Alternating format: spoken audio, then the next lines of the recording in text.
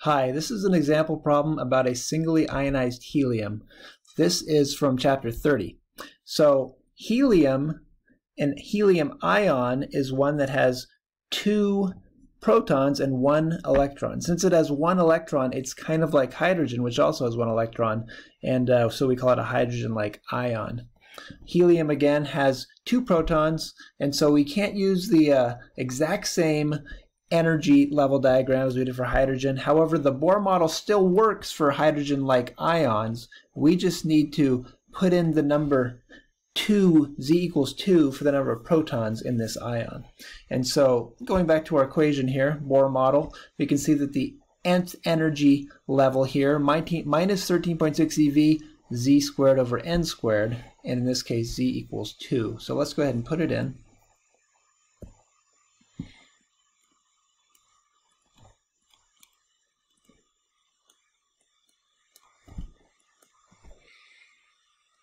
Z equals 2 divided by n squared.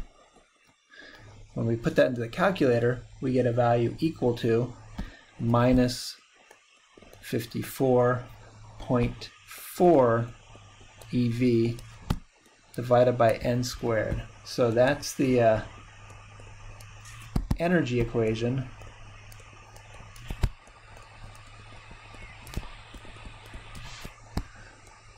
for the He ion.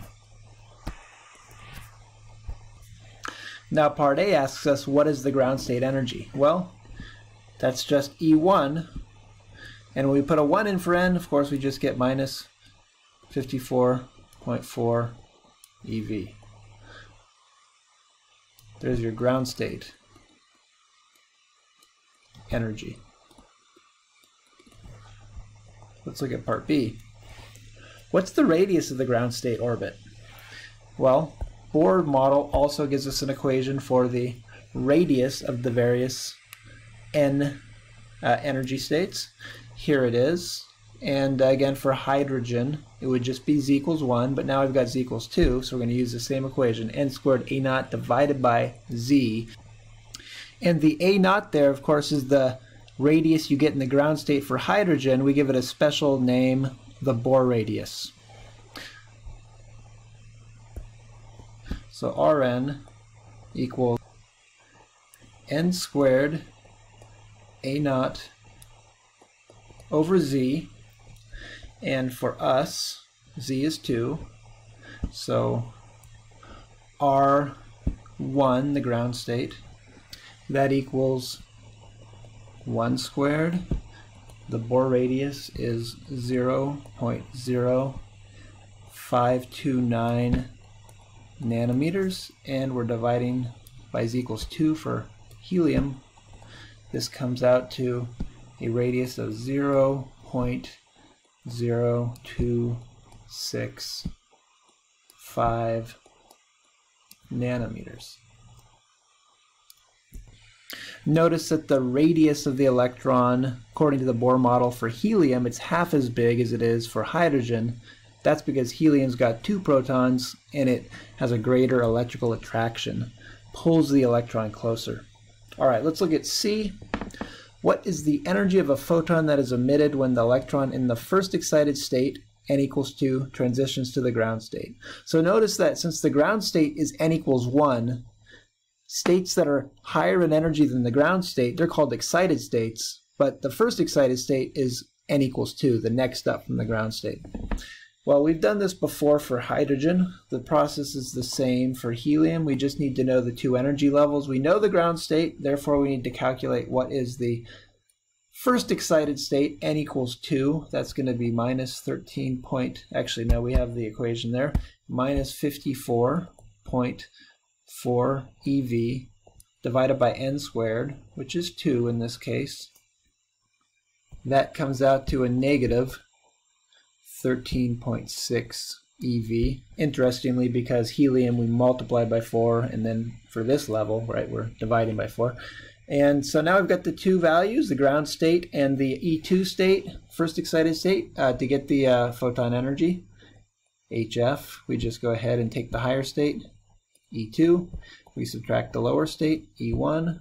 That's a negative 13.6 eV minus a negative 54.4 eV, which comes out to a value, HF is equal to 40.8 electron volts. So there's your energy.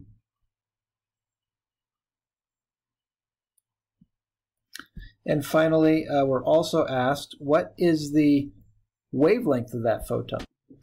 Well, we can do this in the same way as we've calculated wavelengths when doing this for hydrogen. So we just simply recall that the energy here, HF, can be written as hc over lambda, which is equal to the photon energy, either of those expressions. And we want to solve for lambda. So let's take these two, and I'm going to take the reciprocal of both sides. And finally, let's multiply both sides by hc. And then we've solved for the wavelength. So plugging in that information, lambda is equal to hc over the photon energy. H, we can look that up over here, 4.136 times 10 to the minus 15th eV times seconds.